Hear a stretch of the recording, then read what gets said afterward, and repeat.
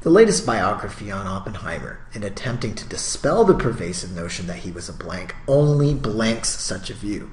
So it ends up doing the opposite of what it wanted to do. This biography wants to dispel or get rid of this notion that Oppenheimer is one thing, but it only furthers this notion. And what does it actually do? Well, it talks about all of Oppenheimer's quirks.